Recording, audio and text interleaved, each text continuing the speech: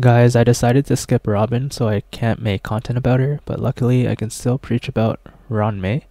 I finally finished building my slow Ron-Mei with help from the recent 3x Relic event, and also by target farming the sprightly Von Wax simulated universe, and I want to show you some low cycle clears with it. For those wondering what slow Ron-Mei is, it's when your Ron-Mei is 120 speed to hit the Von Wax threshold for action advance, while still being slow enough to barely take turns for your zero cycling. Also, instead of energy regen, you go with as much break effect as possible. This increases your damage dealt. Basically, this build allows you to start the fight with Ron-Mei's ultimate, with the Von Wax action advance, and to have her ultimate up for the entire fight, because Ron-Mei will barely ever get a turn. I also wanted to do an E0S0 Blade showcase to demonstrate that Blade's light cone is not necessary. Recently I've been seeing content creators claiming that Blade needs his signature light cone, and I don't agree with that take. Blade has decent alternative options. S5 Secret Vow is what I use, and I know it's a gacha cone, but it was on so many light cone banners that unless you're completely new to the game, you probably have a few lying around. Then you also have the Sam light cone, which is free, but I personally don't have it, so I can't say for certain how strong it is. Anyways, here's my zero cycle MoC 11 clear with S5 Secret Vow on E0 Blade. Ron-Mei is E1S1 like usual. Sadly, I can't weaken my Ron-Mei. Bronya E1 on Planetary Rendezvous, though here, Bronya's E1 is completely useless. Sparkle is E0 on Past and Future. So basically, only Ron-Mei has a signature cone. And this is my favorite team comp for Blade at the moment.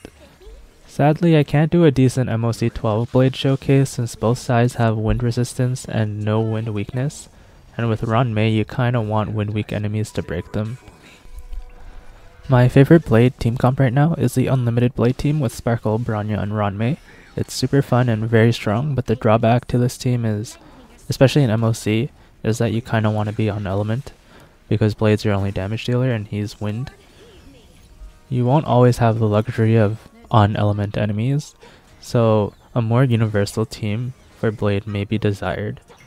This is where Jade comes in, and warning, mute the video now if you want to avoid spoilers, otherwise I'll start discussing some dream material. Jade is a follow-up quantum AoE unit that seems to work very well with Blade, because each time Blade attacks she drains his health and adds an extra tick to his follow-up stack. This will let Blade get much more follow-up attacks off during a fight, while also providing a strong quantum sub-DPS option, meaning more type coverage and more damage source. She also gives 30 speed to Blade, and with the Von Wax set on Jade, I think according to Blade main calculations, you could theoretically have Blade at 136 speed or more, to then outspeed Bronya at 161 speed, so that you can get Jade into Blade, into Bronya, into Blade. This can be very potent if her current kit holds true until release, and also frees up your Sparkle for your other team. Now the drawback is that Jade's personal follow-up attacks are based on how many enemies you hit, and in an MoC fight with 1 or 2 enemies, it will take a while to stack up. But if you have E1 Jade, it doubles your stack generation and makes low enemy encounters like in the MoC much more manageable. Therefore right now, I'm quite interested in an E1 Jade. Her light cone also seems decent. It's pretty much a standard DPS light cone. It's quite good. And personally, since I'm very very close to a guaranteed light cone, I'm basically 5 pulls away and have guarantee. I can basically pick up her light cone for free if I want it. So anyways, I'm personally very excited for Jade. I think if you guys are fellow Blade enjoyers, reconsider blowing all your Jades right now if you don't particularly love or need the current banner characters.